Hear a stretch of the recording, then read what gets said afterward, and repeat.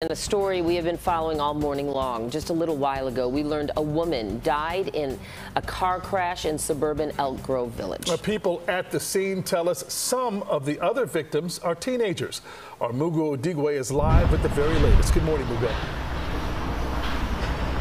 Yeah, good morning to you, Ryan and Dana. So the intersection here, Biesterfield and Meacham Roads, is now back open more than 8 hours after this crash. And we still haven't gotten much information from Elk Grove Village Police about the extent of injuries, even the number of victims involved in this crash. But we did talk to the husband of one of the victims, a 44-year-old woman. He says she is a mother of 5 and that she was actually on her way back home from work when this crash happened. Take a look at this video. This was from overnight. You can see crews here putting some of the victims into an ambulance. The crash happened just after 11:30 last night. Police didn't say much, again, about how many people were in the cars at the time of the crash, only that they were taken to hospitals with injuries. The extent of those injuries, not clear right now. But again, we heard from the husband of one of the victims. He tells us she died here at the scene. We also heard from teenagers who came to the scene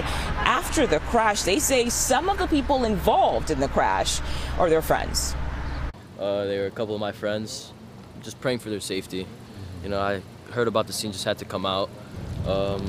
Looks pretty bad. Luckily, some of them are okay, and they've been texting us.